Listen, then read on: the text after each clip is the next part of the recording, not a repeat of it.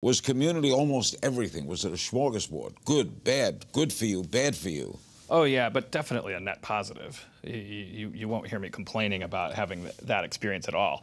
A lot of regrets about, for instance, what you mentioned, like my public kind of silliness with Chevy. That was, me being unprofessional and combined with like pretty bad luck about who was recording what and leaking what to the internet when I did something that was sort of, I played voicemails that I was getting from him in the midst of a little fight I was having with him. It was my attempt to therapeutically turn something that was kind of eating away at me into laughter for 100 people. Now you say it's wrong. Yeah, of course. I've since realized that I grew up on the internet, and for most of my life, the internet was a place to hide from the world, and it was a place where nerds were empowered because there was more secrecy to it, and in your wildest dreams, you would ever say something that would all of a sudden get the country's attention.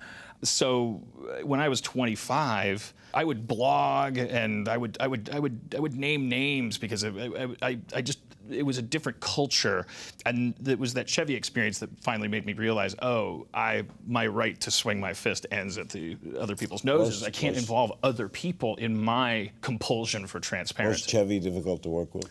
Yeah, I mean, I think I wish he was sitting here so that didn't seem scandalous to say, because I doubt he would disagree. I mean, I think that's one of his charms too, is that when he walks into the room, the temperature changes. I mean, he's unignorable.